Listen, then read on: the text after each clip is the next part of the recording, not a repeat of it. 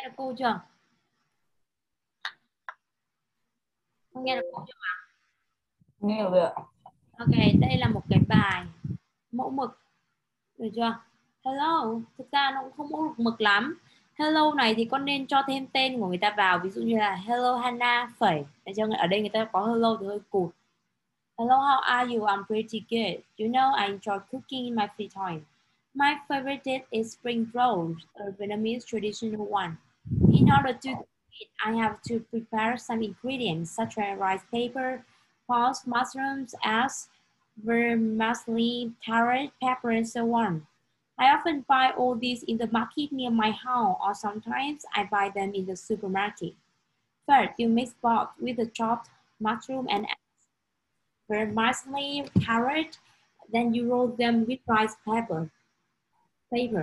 Last, deep fry them under small fire until they turn light yellow.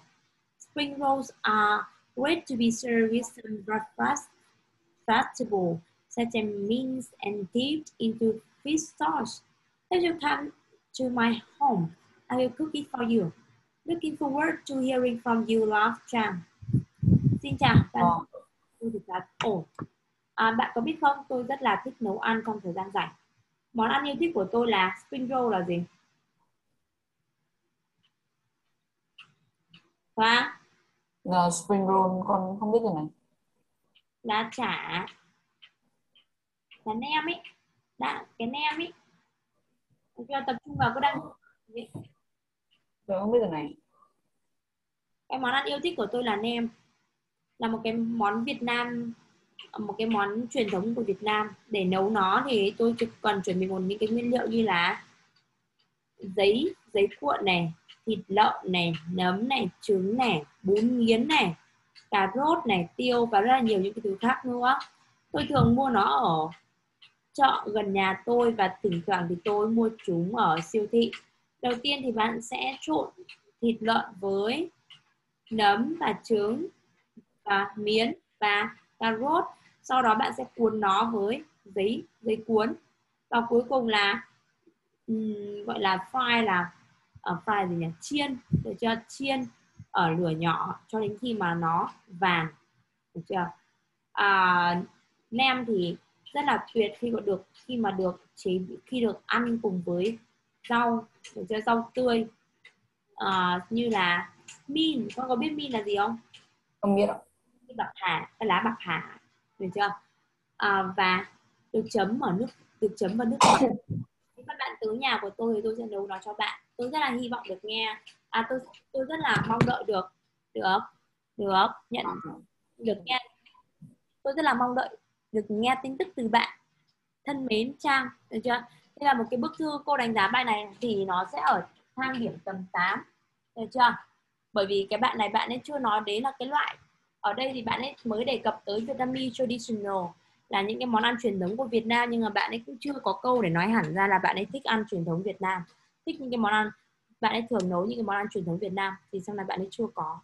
Thì nói chung bài này cũng sẽ tầm 8 điểm, nhưng ít nhất bạn ấy có bố cục rõ ràng này, bạn ấy không bị những cái câu của bạn ấy liên kết khá chặt chẽ đó, ít nhất nó phải như này chứ, nhớ chưa Hoàng? Vâng. Được chưa? Lưu ý nhá. Nào tiếp, con đã nghe tí nào ở nhà chưa? Chưa. Thế vậy bây giờ sẽ nghe một bài nhá. Đợi cô một chút.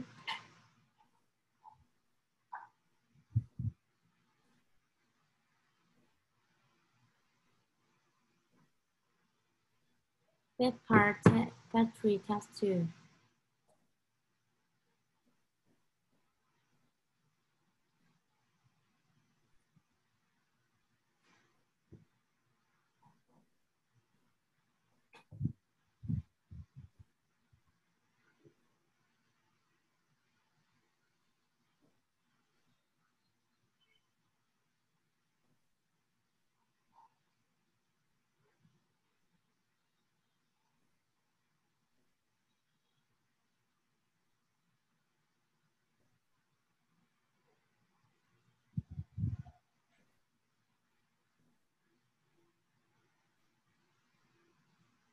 Rồi cô chia sẻ màn hình nhá, mình sẽ nghe một bài. Vâng. Dạo này máy tính của cô nó có vẻ như nó bị quá tải.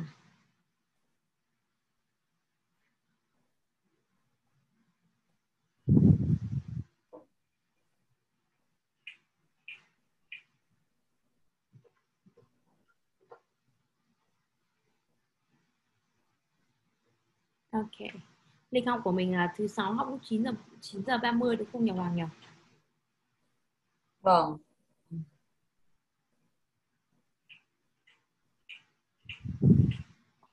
Dạo này hay vào học muộn lắm ấy nhá. Vâng. Đâu hôm nay em vào đúng. Ủa, cãi cô là rồi. Nào, chia sẻ màn hình nhá.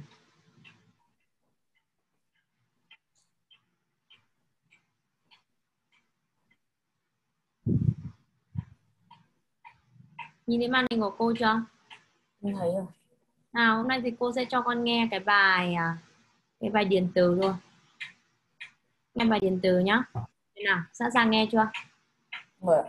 Bắt đầu nghe nhá. Now turn to part 3, questions 14 to 19. For each question, 20 seconds to look.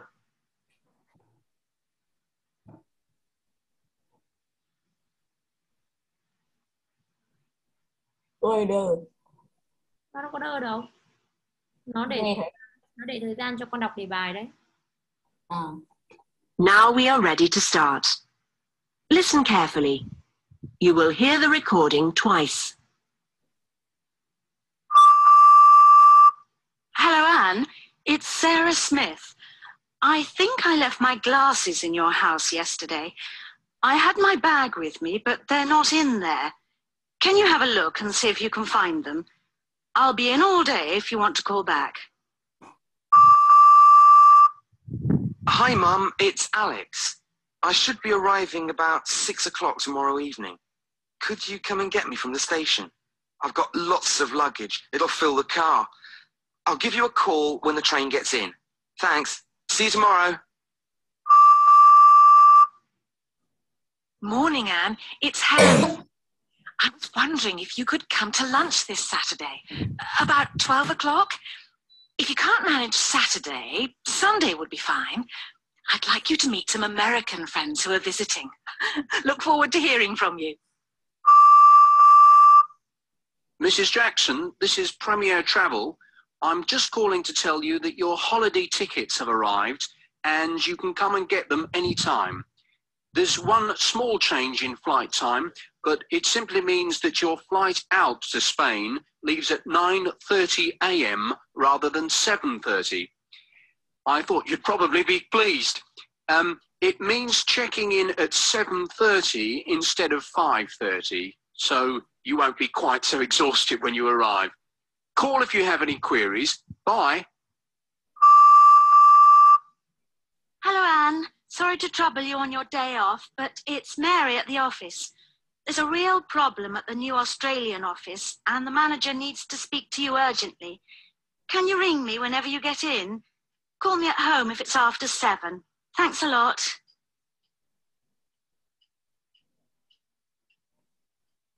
Now listen again. Hello, Anne. It's Sarah Smith. I think I left my glasses in your house yesterday.